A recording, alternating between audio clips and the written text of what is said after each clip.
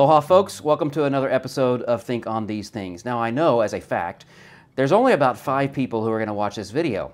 And that is because Pastor Ryan convinced me to make this video, this vlog, a tutorial or a tour of our new website. And I know that very few people want to watch that. So, but the few people who are watching this, you're in for a treat because I decided to put that little tour at the very end of this video. The beginning of this video is going to be some really interesting footage. Several years ago, I haven't traveled the last couple of years, but several years ago, I had about 2 years of a lot of travel. Some of you remember I went to Germany, I went to Australia, I was in Fiji and China and Japan and some other places.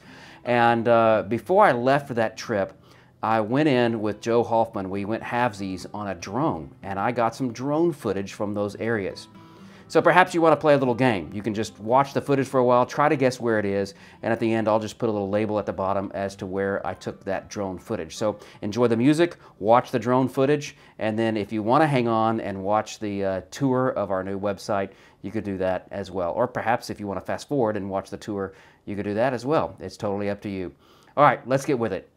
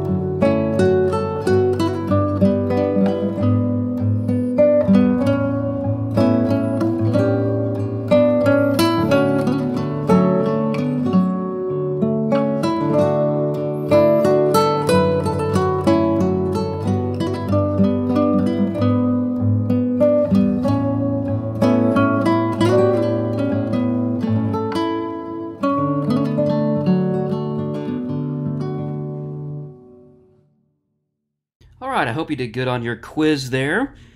This is our new church website, and I suspect by now only Pastor Ryan is watching. So Ryan, this one's for you, bud. As with almost every website now, across the top of the website there are words. Each one of these words represent either another web page that's in our site, a link to another part of our site, or they represent a menu of other pages. So, for instance, home just takes you to this home page, of course, and there's just some basic information about our church on this initial page. A great way to think about our website is the About Us. If you hover over each one of these words, it kind of tells you the menu that's below it. So under the About Us, this is primarily for folks who are just interested in finding out about our church. So what we believe, that links to our statement of faith, leadership. We don't have our pictures up for the pastors yet for obvious reasons, but we will soon, hopefully. Becoming a church members, ministry with support, and the church calendar. So this is really for folks who are new or looking at our church. The resources tab really is for those of us who are church members. So let me just go through each one of these things. Of course, we have the church directory, much like we had at our old website. If you click on this, it will take you to that, again, password protected document. And you will need that password to see our church pictorial directory. That's updated quarterly or around quarterly, and if you need that password and you are a church member, you can talk to the church secretary, and we can get that number or that password to you. Family groups. The beginning of family groups here, just an introduction to families, but right here, for those of you who are members, this is where you will get your family group outline. And we haven't been able to make it exactly like the last one. If you click on this, it will immediately download that file onto your downloads folder. So make sure you know where your downloads folder is, and it'll immediately download that to your folder. Below here is for those of you who are looking for a family group. Also on resources is the pastor's class. This is mainly audio, but sometimes some video of what's happening in our pastor's class. We have other classes, of course, but this is sort of the main sanctuary class, and we have most of the audio for that the last couple of years. Registrations, this would just be for KidCheck, Awana, and at this point, Children's Ministry volunteer application. There may be some other things we put on there as well, but these are the registrations we have at this point. And then on the recommended resources, this is just if you get bored one day or if you're looking for answers to questions, great place to go is to these great websites we recommend here to you.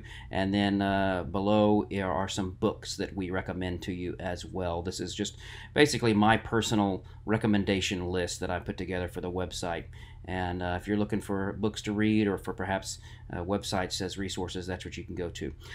The number one request on our new website, in fact, our old website, the biggest complaint we had over and over again was that there wasn't a direct link to sermons. They just want to type in makakilochurch.com or .org, either one works. They just wanted to type that in and immediately make it an obvious place where they can click to watch or listen to sermons. So if you click on sermons, that's what it takes you to, our sermon page. You can look things up by date, series, speaker, or title. And of course, the most recent one will be right here at the top, and then the others will be at the bottom.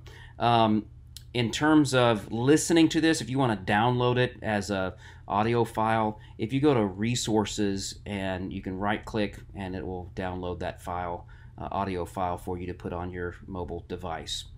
If you go to the Give tab, this is how you make donations to our church through our website. Now, I just want to pause here and say this. The best way to give is as a part of your worship experience. As we all gather corporately, that's the way they did it in the Bible. They would literally have a giving box up at the front of the synagogue initially, and then the churches, and people would put their money in the box. So that's the best way to give.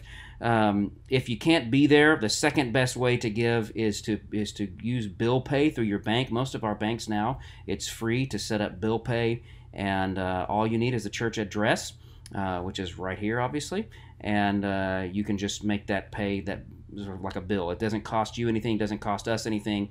But if you can't do either one of those things, there is a way to give through our website. And you come here and click on Make a Donation. They do take out of your donation. You don't get charged more, but they take 2.7%, which, by the way, is better than our last website, which was closer to 3%, plus they added on per transaction. So the church spent thousands of dollars on that last year, or I guess thousands of dollars were withheld from your gifts to the church. So if you need to use this, it'd be great. We're very appreciative of any gift that you give, but just be mindful that they're going to withhold whatever you give. They're going to take out 2.7% of that as it comes here. I think they bill it later. So you just click on Make a Donation, and it brings up this site here where you can choose a fund. Right now we don't really have any other special funds, but at this point we may add in missions or something like that, or if there's a special need, we'll do that. But at this point, it's just giving to the general fund at this point. And you can set it up actually to give from the same credit card or debit card or whatever, and that should be easy for you. All right. And then the contact page, if you just want to email us, that's essentially what this does. It just goes to the church email. So put your first and last name and email and send your message. All right, Ryan, do you have this all down? I hope this isn't too hard for you. Just hover your mouse over these buttons and they'll bring up different menus, and you can click on the ones that you want. Hope this is helpful for everyone. We'll see you on the next episode.